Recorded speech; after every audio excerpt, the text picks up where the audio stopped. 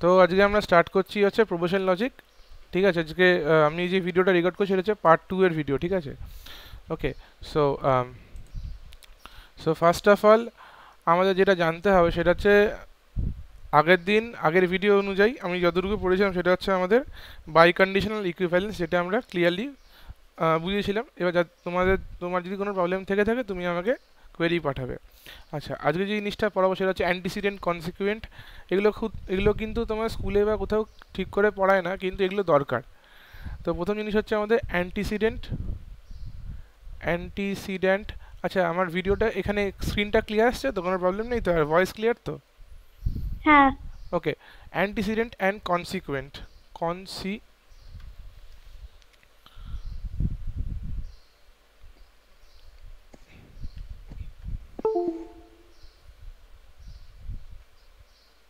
Antecedent and consequent.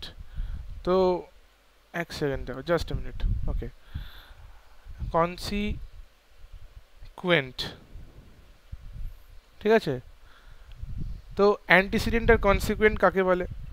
Suppose ধরো আমি যদি বলি, আগের বারের আমি একটা কনসেপ্ট বুঝছিলাম, মনে আছে? যে এ অ্যারো বির, মনে আছে তো? এইটা যেটা হচ্ছে আমাদের কি বলে, সেটা হচ্ছে আমাদের ইমপ্লিকেশন বা কন্ডিশনাল কানেকটিভ, তাই তো? কন্ডিশনাল, হ্যাঁ। Conditional connectives. তো আমি এখান থেকে শুরু করব। ঠিক আছে, তোমাকে বলে দিই, এটা হচ্ছে আমাদের অ্যান্টিসিডেন্ট, মানে যেটা আগে থাকবে, আর যেটা অ্যারোর পরে আছে সেটাকে আমরা বলছি কনসিকুয়েন্ট।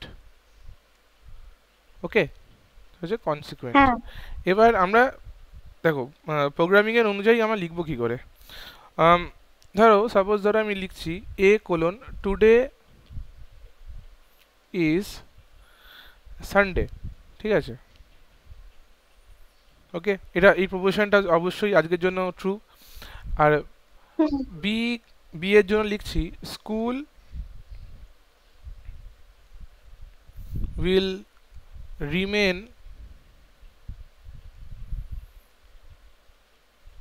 ক্লোজড। ওকে, তাহলে অনুষ্কা আমাকে বলো, আমি যদি এ অ্যারো বিটা লিখি তাহলে আমার অ্যান্সারটা কত হবে? কি আসছে অ্যান্সারটা একটু বলো তো? এ আরো বি, হ্যাঁ, মানে if today is Sunday then school will remain closed. Absolutely correct. তাহলে if today is Sunday then school will remain closed. Very good. তাহলে ব্যাপারটা বোঝা গেল। তাহলে মানে অ্যারোর আগেরটা হচ্ছে আমাদের অ্যান্টিসিডেন্ট, অ্যারোর পরেরটা হচ্ছে আমাদের কনসিকুয়েন্ট। ঠিক আছে, আচ্ছা। হ্যাঁ। এবার আমরা পরের ধাপটা যাই, সেটাকে বলা হয় well formed formula. Well formed formula. আমি একটা জিনিস বলে দিই অনুষ্কা, ক্লাস 12 আইএসসিতে যেই কোশ্চেনগুলো জিজ্ঞেস করে থাকে সেই কোশ্চেনগুলো হচ্ছে কমপ্লিটলি আমাদের এপিসি এপিসি বইয়ের থেকে জিজ্ঞেস করে। This is true for maths also. ওকে, তো আচ্ছা। এই বইটাই, তুমি অন্য কোনো বই ফলো করতে হবে না। তোমাদের আমি এক্সট্রা কোশ্চেন দিয়ে দেবো সুমিতা অরোরা বই থেকে। সুমিতা অরোরা থেকে তোমরা কী বলো তো, ডেফিনেশনসগুলো খুব ইম্পর্টেন্ট, সেখান থেকে ডেফিনেশনসগুলো দিয়ে দেবো। ডেফিনেশনস আর এক্সারসাইজ পার্টটা, বাট কিন্তু ম্যাক্সিমাম কোশ্চেন এই বই থেকেই আস্ক করে। আচ্ছা, তো এবার আমি ওয়েল ফর্ম ফর্মুলাতে আমি বলছি। আচ্ছা, তো সবার প্রথমে জিনিসটা জানতে হবে ওয়েল ফর্ম ফর্মুলা কাকে বলে। ওয়েল ফর্ম ফর্মুলা হচ্ছে আমাদের যে কোনো প্রপোজিশন স্টেটমেন্টকে যদি আমরা সিম্বল দিয়ে বা কোনো একটা এক্সপ্রেশন দিয়ে রিপ্রেজেন্ট করতে পারি সেটাকেই বলে আমাদের ওয়েল ফর্ম ফর্মুলা। বুঝতে পেরেছো?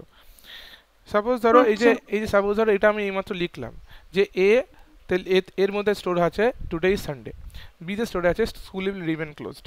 তো যদি আমি এই যে এ অ্যারো বি দিয়ে লিখলাম, তাহলে অ্যান্সারটা কি এলো? If today is Sunday then school will remain closed. তো এইটাকেই আমরা বলছি হচ্ছে ওয়েল ফর্মড ফর্মুলা। যদি আমাদের এরকম একটা অ্যান্সার জিজ্ঞেস করতাম যে এ অ্যারো বি, তাহলে অ্যারোতে আমাদের কি উত্তরটা আসে? অ্যারোতে আমাদের অ্যান্ড কথার ইউজ করি, তাই না? উপরের যে হ্যাঁ। আমাদের যে মানে এক্সপোনেন্টের সিম্বলটি ইউজ করি আমরা, সেটা হচ্ছে আমাদের অ্যান্ড, যেটা হচ্ছে আমাদের কনজাংশন, তাই তো? তো হ্যাঁ। তাহলে আমাদের লেখাটা কি হবে? Today is Sunday and school will remain close. তাহলে ব্যাপারটা কি হচ্ছে, একটা গোটা সেন্টেন্সকে আমরা একটা এক্সপ্রেশন দিয়ে বলতে পারছি তো। তাহলে ওয়েল হ্যাঁ। ফর্ম ফর্মুলাটা কোনটা, তাহলে যদি আমি এটাকে ইউজ করি তাহলে কি হবে, টুডে ইজ সানডে, যেখানে অসুবিধা হবে আমাকে বলবে। টুডে ইজ সানডে অ্যান্ড, যেহেতু আমাদের এই এক্সপোনেন্টের সিম্বলটা ইউজ করছি, today is Sunday and school will remain closed.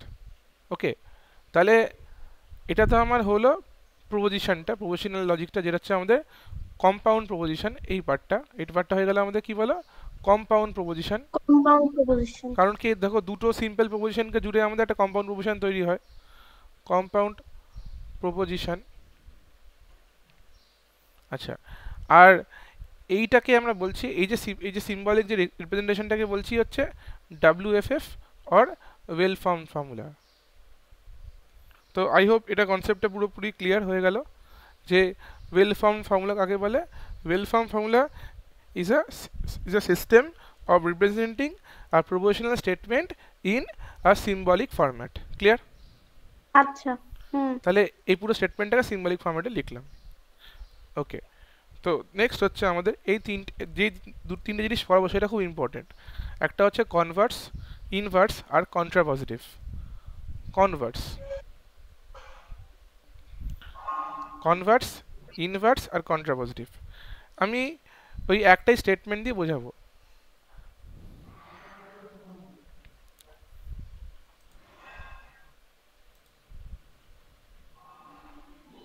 ওকে, তো আমি বলছিলাম কি কনভার্স। তো কনভার্স কেসটা কি হয়, তিনটে হয়, কনভার্স, ইনভার্স আর কন্ট্রাপজিটিভ। তো কনভার্স স্টেটমেন্টটা কিরকম হবে, ধরো আমি লিখছি, ওই যে এটাকেই নিচ্ছি, today is Sunday and school remain close, ঠিক আছে। তো হুম। আমি আম, লিখছি এরকম, তাহলে একবার লিখে লিখে লিখে রাখা ভালো। এটা ছিল কি, টুডে ইজ সানডে।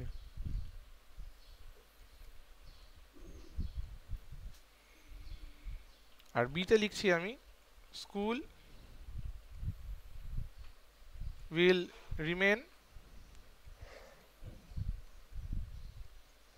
ক্লোজড, ঠিক আছে। তো আমাদের যদি, তুমি এইমাত্র বললে না যে এ আর বিটা কি হবে স্যার, এ আর বিটা কি হবে, তুমি এইমাত্র বললে if today is Sunday then school will remain close, তাই তো। হ্যাঁ। If today is Sunday then school will remain remain school will remain closed. আচ্ছা দাঁড়াও, এটা একটু ইরেজ করে দিই, রিমেন ক্লোজড। এই হচ্ছে ব্যাপার, ঠিক আছে। এবার কনভার্সে কি হয়, এই যে এ আর বি, তো এটা তুমি উল্টো করে দাও, বি আর এ করো, তাহলে কি দাঁড়াচ্ছে, if school will remain closed then today is Sunday. হ্যাঁ। If school will remain closed then today is Sunday. তাহলে ব্যাপারটা মাথায় এলো তো, মানে কনভার্স কি জাস্ট আমরা রিভার্স করছি, মানে এইটাকে এদিকে আনছি, এইটা উল্টো ওইদিকে নিয়ে যাচ্ছি, তাই তো। তা হ্যাঁ। কনভার্সটা ব্যাপারটা ক্লিয়ার হলো, কোনো অসুবিধা নেই। না। আচ্ছা, এবার হচ্ছে আমরা পড়াবো ইনভার্স। ইনভার্সে কি হয়, আম, মানে দেখো, আমরা এটাকেই নিচ্ছি, এটাকে ইউজ করবো বারবার, যে এ আর বিতে কি ছিল, যে if today is Sunday then school remain closed, ঠিক আছে। হুম। ইনভার্সে কি হয়, দুদিকে আমরা নিগেশন বসাই, রিভার্স করি না, বাট দুদিকে নিগেশন বসাই। তো নিগেশন বসলে কি বসে, নট কথাটা বসে তো। হ্যাঁ। তাহলে কি কি হবে, তাহলে কথাটা, if today is not Sunday then school will not remain closed, তাই তো। হ্যাঁ। তাহলে বুঝতে পারলে ইনভার্সে কি হয়, তোমার ইমপ্লিকেশনই থাকে, বাট দুই দিকে নিগেশন বসে যাওয়ার জন্য তার নট নেগেটিভ কথাতে চেঞ্জ হয়ে যায়। তাহলে কি হচ্ছে, if today is not Sunday, then school will not remain closed. আচ্ছা, কোনো কোয়েরি আছে এই ব্যাপারটাকে নিয়ে, যে ইনভার্সটা না কি মা। কি দাঁড়ালো? আচ্ছা, এবার এটা কিন্তু খুব মজার বিষয়, কনভার্সটা। কনভার্সটা বুঝতে পারলে, ইনভার্স বুঝতে পারলে, এবার কন্ট্রাপজিটিভটা কি? কনভার্স আর ইনভার্সকে মিশিয়ে এটা উত্তরটা আসছে। দেখো কন্ট্রাপজিটিভ লিখবো, দেখো কন্ট্রাপজিটিভে কি হয়,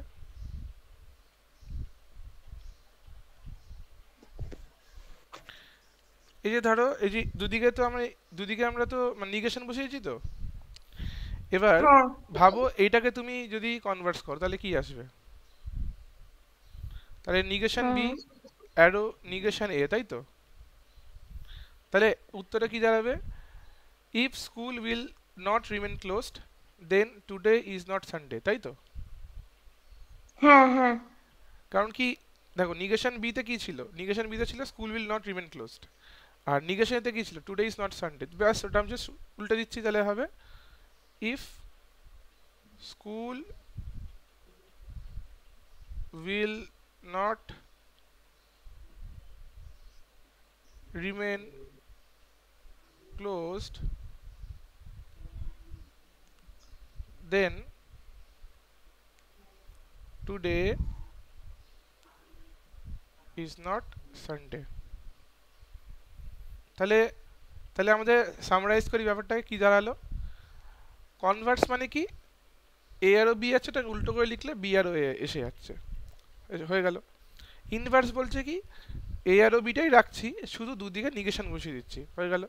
কন্ট্রাপোজিটিভ বলছে তুমি প্রথমে কি করলাম, প্রথমে আমরা ধরো স্টেপ বাই স্টেপ যদি বলি, তাহলে প্রথমে হলো আমাদের ইমপ্লিকেশন, তারপর হলো কনভার্স, তারপর নিগেশন, তাই তো? তাই হ্যাঁ। এটাতে আমাদের কন্ট্রাপোজিটিভ তা হলো। কোনো প্রবলেম থাকলে বলো। না, ক্লিয়ার স্যার। ওকে, তো আচ্ছা, আমি আপাতত এই পার্টটা এত অবধি রাখছি, এবার আমি একটুখানি বুলিয়ান অ্যালজেব্রার দিকে যাচ্ছি, ঠিক আছে? কারণ আচ্ছা। কারণ কি, এক জিনিস পড়তে পড়তে মাথাটা একদম মানে ফোকাসটা হারিয়ে যায়। আমরা এটাকে রাখবো, এটাকে আমি একটু পরে কন্টিনিউ করছি, আপাতত আমি একটু বুলিয়ান অ্যালজেব্রা শুরু করছি। বুলিয়ান অ্যালজেব্রাটা তুমি কোন ক্লাস 11-এ ভালো মতন পড়েছো না, মানে জিনিসটা একটু আনক্লিয়ার আছে? আনক্লিয়ার আছে। বুঝেছি, ঠিক আছে, একটু দাঁড়াও।